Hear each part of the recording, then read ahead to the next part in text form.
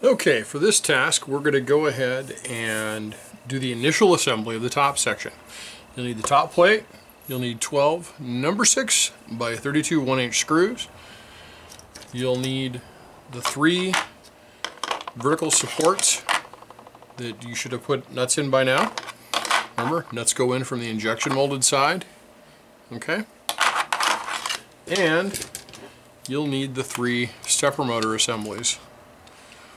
Okay, and this is real easy to do and it's quick, so let's get started. First we'll go ahead and we will do the y-axis.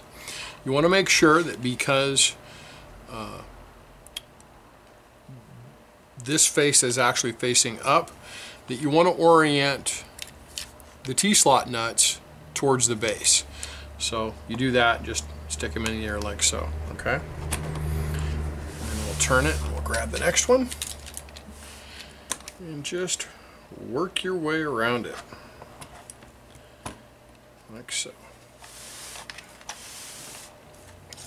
And you'll notice that I've got lacing tape on my wiring. You might want to do that for yours as well. It makes it for a neater assembly, better wire management. Unicorns enjoy it, you know the deal. Okay, so we've got these 3, so let's go ahead and carefully flip it over and get the screws installed. And hopefully nothing falls out. Get to look at the back of my head. Lucky you, huh? Okay. 2 screws in each one. And as before, you just get them started in those nylon nuts because you don't want to run the risk of stripping them.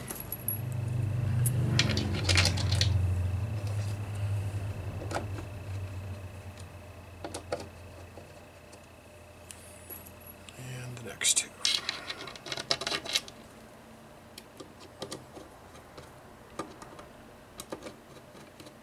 Okay, so now that we've got those started, it's time to grab the handy dandy screwdriver and nail them down.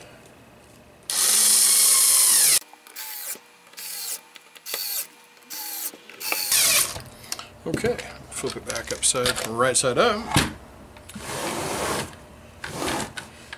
and install the verticals. These go in smooth side out, just like you did in the bottom. No surprises here at all, except they might try to fall out when you flip it upside down, like so. And we just drop the screws in.